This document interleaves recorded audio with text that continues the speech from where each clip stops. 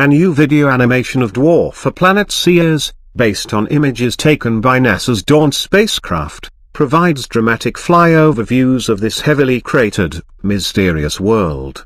The images come from Dawn's first mapping orbit at Ceres, at an altitude of 8,400 miles, 13,600 kilometers, as well as navigational images taken from 3,200 miles, 5,100 kilometers, away.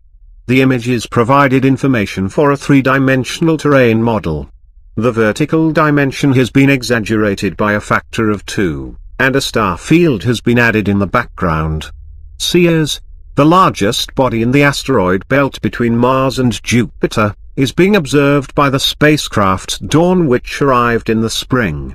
Scientists have previously spotted plumes of water vapor gushing from the asteroid, raising hopes that it could harbor primitive forms of alien life beneath on the surface, or beneath its crust.